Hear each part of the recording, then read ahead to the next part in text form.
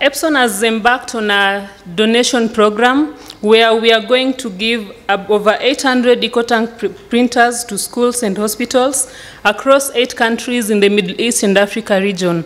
This means that 11 million printed pages of educational material to schools and children in rural or underprivileged communities are going to benefit.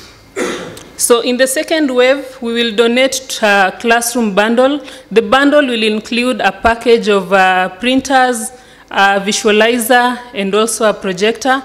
So this bundle, you can call it a classroom of the future. What it's going to do is it's going to ensure equal learning opportunities for each and every learner across the region.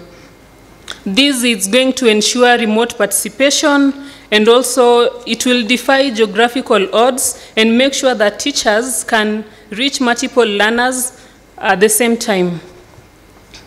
So what we've also done in the neighboring regions like Zanzibar, we've collaborated with the World Mobile to facilitate connections of schools in Zanzibar with the internet, and this enables delivery of remote lessons to individuals in previously underserved regions.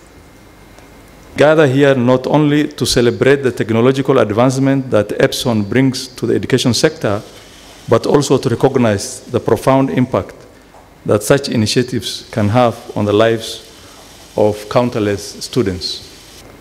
And at the ministry, actually, we have taken up the aspect of the use of technology, not only for the purpose of curriculum delivery, but also for running the sector itself, the administration of the sector. We have wholly taken up the idea of integrating ICT into the education. We believe that the use of ICT, the use of technology, the use of all this can enhance teaching and learning.